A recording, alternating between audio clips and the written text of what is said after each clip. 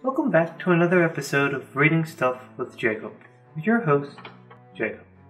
Hi, I'm Jacob, host of Reading Stuff with Jacob, and today I'm going to be reading for you my This I Believe essay. Here it is. I believe in a lot of things, like that Mexico isn't a real place, or LeBron James is actually Michael Jordan in disguise, or that squirrels are secretly the dominant species. But Miss Hoy said if I tried to write about any of that, she would fail the crap out of me. So I tried my best to take this as seriously as possible. But since I'm writing this sentence after I finished, I can say it didn't go that well. But you know, it's the thought that counts, and I tried really hard. Here we go. So what I actually believe in is that a person can accomplish anything they want if they put their mind to it. And nobody supports my point like Jay Gatsby from The Great Gatsby. For starters, you got Oscar-winning actor Leonardo DiCaprio to play him in the movie, so he's starting out strong. Gatsby started out as a poor clam digger, then decided to get mega rich.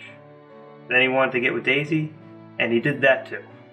Sure, it was only for like 5 pages, and then he was shot, but that's besides the point. Gatsby set goals, made plans, and then, against all odds, accomplished them. I'm going to be honest here, the Gatsby thing was definitely my best example. And I got 3 more examples coming, so buckle up. My second example is Iago from Othello. Iago is wronged by a man who I can't for the life of me remember his name, but I'm just going to call him Morpheus because we all know who I'm talking about and we'll be on the same page. So Iago was angry he didn't get that promotion and decided to get his revenge on Morpheus. So he worked hard, found out Morpheus' weakness is he gets jealous easily, then Iago started executing his plan and ruin Morpheus' life. Which again proves that if you set your mind to something, you can do it. I just remembered Morpheus' real name is Othello, the title character of the book. I feel pretty stupid right now, to be honest. Just imagine that I said Othello instead of Morpheus in that whole last paragraph. And okay, on to the last AP English example. 1,000 Splendid Suns. Looked up the character for this one, named Hakim. And Hakim wanted to leave Afghanistan, so he saved up money, packed up his things, and got his family ready to leave. And on his way out, he got blown up. But technically, he still got out of Afghanistan, just not the ideal way. But, you know, I'm a glass half full type of person. And now on to the personal story. Like these previously mentioned people, I too had goals. 3, actually. I was going to get all A's, get accepted into a good college, then get a prom date. And you know what I did? I worked hard, made a plan, and I accomplished these goals.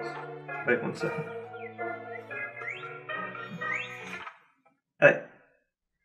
What do you mean I didn't accomplish any of those goals? How hard is it to get all A's? Really hard for... 1, that's not politically correct. And 2, I was never tested, so we have no idea. And, you know, RCBC has like 100% acceptance rate. What, they had 100% acceptance rate? Now it's down to 99%? I'm the one person who doesn't... Okay, you know, I still got 1 for 3, that's not... Oh, I didn't get a prom date? Well, like, I asked like everyone, why would someone say no to me to prom? Like, oh. Well, that's a lot of reasons, like... Oh, you got more. Oh, you know, I mean, as much as I'd like to find out how much I suck, like, you know, I'm kind of busy right now. I'll call you back. Okay, bye, Mom.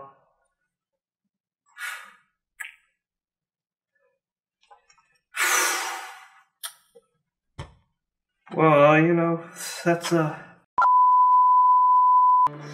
man, sorry about that. But. Oh, that's actually a pretty good segue into my next and final point. And with my 4th literary example, Into the Wild. Sometimes you're going to work really hard towards something, and you're going to fail. And it's going to suck. And everything will be dark, and it's going to be suckish, and you're going to think about how Jay Gatsby, Iago, and Hakim did so well, and how you didn't. But they aren't real people. And if they were, there would have been a lot more missteps in their success story. But a misstep doesn't become a failure until you give up. and in that case you didn't really set your mind out to accomplish your goal in the first place. And even if it seems like your misstep was a failure, it's probably not. There will be almost always another opportunity. Sure, Chris McCandless won't get to go on another adventure, and I won't get another prom. And it may look like we failed, but I don't see it like that. We just accomplished a goal we didn't know we were trying to accomplish. Chris found out that happiness not shared isn't real happiness at all, which is a philosophy so many people live their lives by now. And I went to prom as Dumb and Dumber. I know what I did doesn't begin to compare to what Chris did, but I like to think someone's night was as crappy as mine, and they saw a ginger in a ginger tuxedo driving a ginger car and laughed a little. I may have looked stupid and everyone may have been laughing at me, but I don't care. I don't care whether they're laughing with me or at me, as long as they're laughing, and that has to count for something. I nailed that, going out on a high note. Oh wait, no, that's a picture of Ghetto Pesto. I deep throat a banana. Good ending for this one.